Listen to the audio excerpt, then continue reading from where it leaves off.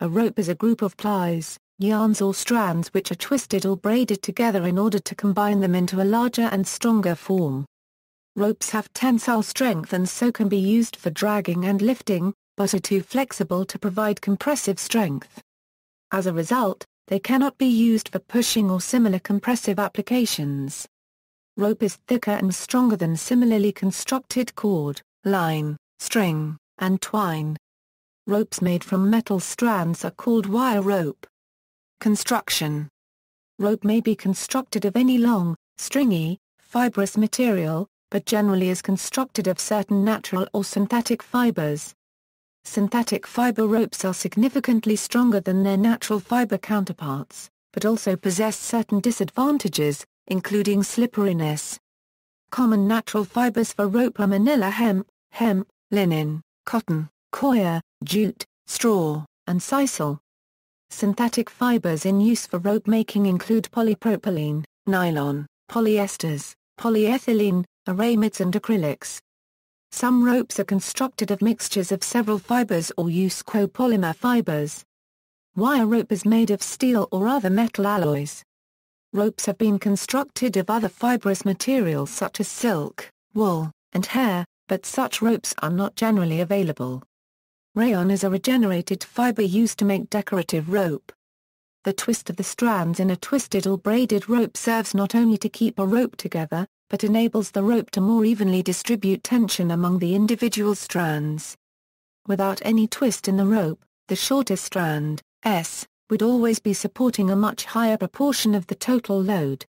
Usage. Rope is of paramount importance in fields as diverse as construction, seafaring, exploration, sports, hangings, theatre, and communications, and has been used since prehistoric times. In order to fasten rope, a large number of knots have been invented for countless uses. Pulleys are used to redirect the pulling force to another direction, and may be used to create mechanical advantage, allowing multiple strands of rope to share a load and multiply the force applied to the end. Winches and capstans are machines designed to pull ropes. Rock climbing ropes. The modern sport of rock climbing makes extensive use of so-called dynamic rope, which is designed to stretch under load in an elastic manner in order to absorb the energy required to arrest a person in free fall without generating forces high enough to injure them. Such ropes normally use a kern mantle construction, as described below.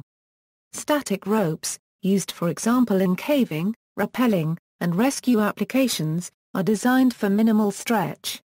They are not designed to arrest free falls. The UIAA, in concert with the CEN, sets climbing rope standards and oversees testing. Any rope bearing a Guiana or CE certification tag is suitable for climbing. Despite the hundreds of thousands of falls climbers suffer every year, there are few recorded instances of a climbing rope breaking in a fall. The cases that do are often attributable to previous damage to, or contamination of, the rope. Climbing ropes, however, do cut easily when under load. Keeping them away from sharp rock edges is imperative. Rock climbing ropes come with either a designation for single, double or twin use. A single rope is the most common and it is intended to be used by itself, as a single strand. Single ropes range in thickness from roughly 9 ohm to 11 ohm. Smaller ropes are lighter, but wear out faster. Double ropes are thinner ropes, usually 9 mm and under, and are intended to be used as a pair. These ropes offer a greater margin or security against cutting, since it is unlikely that both ropes will be cut, but complicate belaying and leading. Double ropes are usually reserved for ice and mixed climbing, where there is need for 2 ropes to rappel or abseil. They are also popular among traditional climbers, and particularly in the UK, due to the ability to clip each rope into alternating pieces of protection, allowing the ropes to stay straighter and hence reduce rope drag. Twin ropes are not to be confused with doubles. When using twin ropes, both ropes are clipped into the same piece of protection, treating the two as a single strand. This would be favorable in a situation where there was a high chance of a rope being cut. However, new lighter weight ropes with greater safety have virtually replaced this type of rope. The butterfly coil is a method of carrying a rope used by climbers where the rope remains attached to the climber and ready to be uncoiled at short notice. Another method of carrying a rope is the alpine coil. Aerial rope. Rope is also an aerial acrobatics circus skill, where a performer makes artistic figures on a vertical suspended rope. Tricks performed on the rope are, for example, drops, rolls and hangs. See also cordless. History. The use of ropes for hunting, pulling, fastening, attaching, carrying, lifting, and climbing dates back to prehistoric times. It is likely that the earliest ropes were naturally occurring lengths of plant fiber, such as vines, followed soon by the first attempts at twisting and braiding these strands together to form the first proper ropes in the modern sense of the word. Impressions of cordage found on fired clay provide evidence of string and rope-making technology in Europe dating back 28,000 years. Fossilized fragments of probably two-ply laid rope of about 7 mm diameter were found in one of the caves at Lascaux, dating to approximately 15,000 BC. The ancient Egyptians were probably the first civilization to develop special tools to make rope. Egyptian rope dates back to 4000 to 3500 BC and was generally made of water reed fibers. Other rope in antiquity was made from the fibers of date palms, flax, grass, papyrus, leather, or animal hair.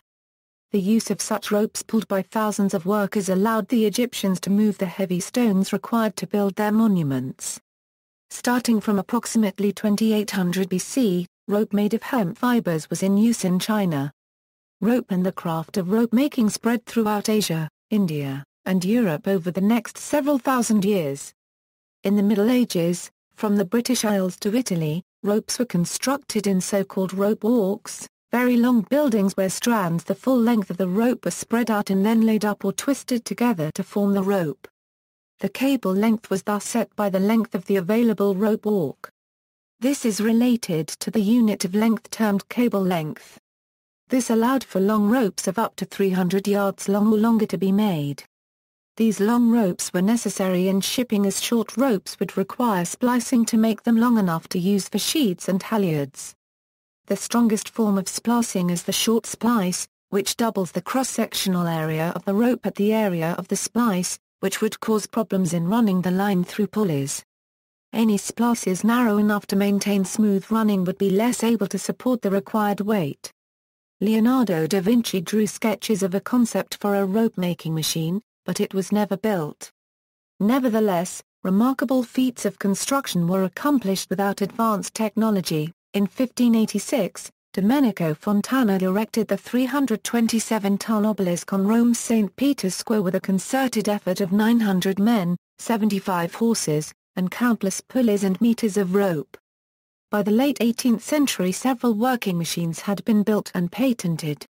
Some rope continues to be made from natural fibers such as coir and sisal, despite the dominance of synthetic fibers such as nylon and polypropylene which have become popular since the 1950s. Styles of rope construction: laid or twisted rope. Laid rope, also called twisted rope, is historically the prevalent form of rope, at least in modern Western history. Common twisted rope generally consists of 3 strands and is normally right-laid, or given a final right-handed twist. The ISO 2 standard uses the uppercase letters S and Z to indicate the 2 possible directions of twist, as suggested by the direction of slant of the central portions of these 2 letters. The handedness of the twist is the direction of the twists as they progress away from an observer. Thus Z twist rope is said to be right-handed, and S twist to be left-handed. Twisted ropes are built up in 3 steps. First, fibers are gathered and spun into yarns. A number of these yarns are then formed into strands by twisting. The strands are then twisted together to lay the rope. The twist of the yarn is opposite to that of the strand, and that in turn is opposite to that of the rope. It is this counter-twist, introduced with each successive operation, which holds the final rope together as a stable, unified object. Traditionally, a 3-strand laid rope is called a plain or hawser laid, a 4-strand rope is called shroud laid, and a larger rope formed by counter-twisting 3 or more multi-strand ropes together is called cable laid. One property of laid rope is partial untwisting when used. This can cause spinning of suspended loads, or stretching, kinking, or huckling of the rope itself. An additional drawback of twisted construction is that every fiber is exposed to abrasion numerous times along the length of the rope. This means that the rope can degrade to numerous inch-long fiber fragments, which is not easily detected visually. Twisted ropes have a preferred direction for coiling. Normal right-laid rope should be coiled clockwise, to prevent kinking. Coiling this way imparts a twist to the rope. Rope of this type must be bound at its ends by some means to prevent untwisting. Braided rope. While a rope may be made from a simple flat braid of 3, 5 or greater odd number of strands, a modern braided rope will consist of a braided jacket over strands of fiber. Some forms of braided rope with untwisted cores have a particular advantage. They do not impart an additional twisting force when they are stressed. The lack of added twisting forces is an advantage when a load is freely suspended, as when a rope is used for rappelling or to suspend an arborist. Other specialized cores reduce the shock from arresting a fall when used as a part of a personal or group safety system. Braided ropes are generally made from nylon, polyester, polypropylene or high-performance fibers such as high-modulus polyethylene and aramid. Nylon is chosen for its strength and elastic stretch properties. However, nylon absorbs water and is 10 to 15% weaker when wet. Polyester is about 90% as strong as nylon but stretches less under load and is not affected by water. It has somewhat better UV resistance, and is more abrasion resistant.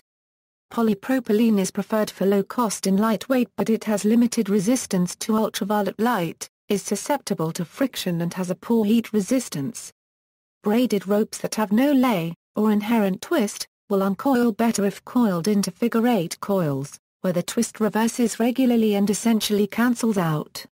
Single braid consists of an even number of strands, 8 or 12 being typical, braided into a circular pattern with half of the strands going clockwise and the other half going anti-clockwise. The strands can interlock with either twill or plain weave. The central void may be large or small. In the former case the term hollow braid is sometimes preferred. Double braid, also called braid on braid, consists of an inner braid filling the central void and an outer braid, that may be of the same or different material. Often the inner braid fiber is chosen for strength while the outer braid fiber is chosen for abrasion resistance. In solid braid the strands all travel the same direction, clockwise or anti-clockwise, and alternate between forming the outside of the rope and the interior of the rope. This construction is popular for general-purpose utility rope but rare in specialized high-performance line. Kern mantle rope has a core of long twisted fibers in the center, with a braided outer sheath or mantle of woven fibers. The kern provides most of the strength, while the mantle protects the kern and determines the handling properties of the rope. In dynamic climbing line, the core fibers are usually twisted, and chopped into shorter lengths which makes the rope more stretchy. Static kern mantle ropes are made with untwisted core fibers and tighter braid, which causes them to be stiffer in addition to limiting the stretch. Other types, plaited rope is made by braiding twisted strands, and is also called square braid. It is not as round as twisted rope and coarser to the touch. It is less prone to kinking than twisted rope and, depending on the material, very flexible and therefore easy to handle and knot. This construction exposes all fibers as well, with the same drawbacks as described above.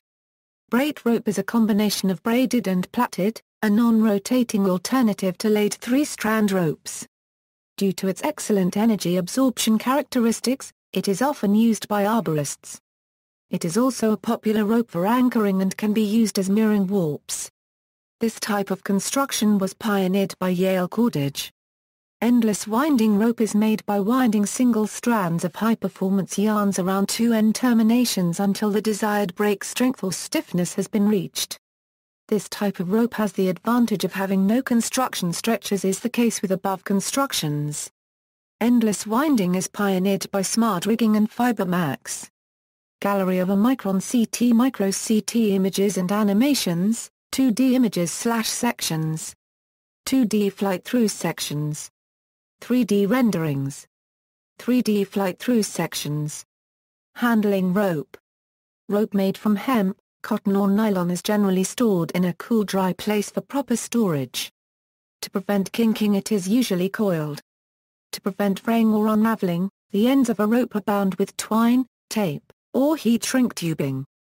The ends of plastic fiber ropes are often melted and fused solid. However, the rope and knotting expert Jeffrey Budworth warns against this practice thus. Sealing rope ends this way is lazy and dangerous. A tugboat operator once sliced the palm of his hand open down to the sinews after the hardened end of a rope that had been heat sealed pulled through his grasp. There is no substitute for a properly made whipping. If a load-bearing rope gets a sharp or sudden jolt or the rope shows signs of deteriorating, it is recommended that the rope be replaced immediately and should be discarded or only used for non-load-bearing tasks. The average rope lifespan is 5 years. Serious inspection should be given to line after that point. When preparing for a climb, it is important to stack the rope on the ground or a tarp and check for any dead spots. Avoid stepping on rope, as this might force tiny pieces of rock through the sheath, which can eventually deteriorate the core of the rope. Ropes may be flemished into coils on deck for safety and presentation tidiness as shown in the picture. The plastic filaments in ropes will be dissolved by acid. This result of damage is usually hard to be detected from appearance. This fact brings plenty of potential dangers. Therefore, ropes should be kept away from all kinds of acid. In addition, ropes should avoid sudden load, as a shock load can destroy a rope easily. Any operation of ropes should obey the principle of safe working load, which is usually much less than its ultimate strength. The rope should be replaced immediately, if any evidences of shock load have been found. Line, rope refers to the manufactured material. Once rope is purposely sized, cut, spliced, or simply assigned a function, the result is referred to as a line, especially in nautical usage. Sail control lines are mainly referred to as sheets. A halyard, for example, is a line used to raise and lower a sail, and is typically made of a length of rope with a shackle attached at one end. Other examples include clothesline, chalk line, anchor line, stern line, fishing line, marline and so on. See also: chain, cordage institute, flogging, hanging, hawser, International Year of Natural Fibers 2009, jump rope or rope skipping, knot, list of spans, rigging, rope bondage, rope bridge, rope lock, rope splicing, rope work, sheet, shibari, single rope technique, tight rope walking, twaron, whipped rope. References. Sources: GAITZSCH, W. Anti-Korbund Siluaren, Schriften des Limesmuseums Alnenor 38, 1986, Gubser, T. Die Bar Currency Ulich Seelere, G. Krebs A.G., Basel, 1965, Hurl, John W. S. and O'Weir and McKenna, NHA Handbook of Fiber Rope Technology, CRC Press, 2004. Lane, Frederick Chapin, 1932.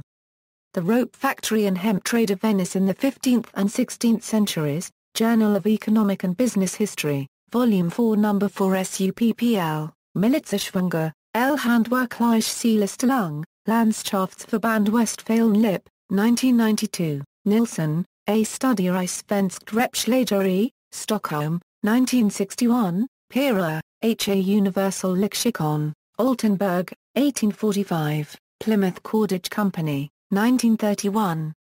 The Story of Rope. The History and the Modern Development of Rope Making, Plymouth Cordage Company, North Plymouth, Massachusetts, Sanctuary, Anthony, 1996.